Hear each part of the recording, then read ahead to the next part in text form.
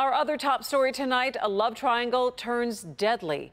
Two women who called themselves best friends beat each other over a period of days, fighting over the same man. And a post on Facebook just days before the murder has police shaking their heads. Mara McDonald is live tonight. Mara, the story and the pictures are just brutal.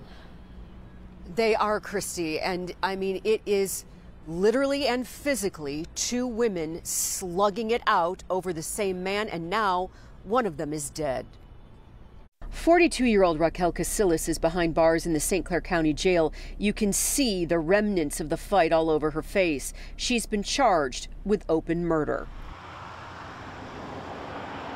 All of this taking place on South Main Street here in the village of Capac, where police say over days the two so-called best friends went at it, beating each other over the same man they were both involved with. Casillas 3 days ago posting this picture on Facebook, entitling it, "My Best Friend." Both women have black eyes, bruises and cuts, and both are laughing. Casillas posting, "We were fighting and I took her boyfriend."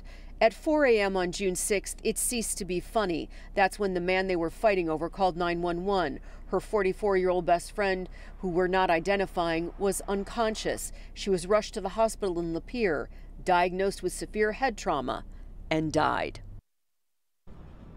Back here live, those who live in the immediate area who did not want to appear on camera tonight tell us that seeing police at that house was not an uncommon occurrence.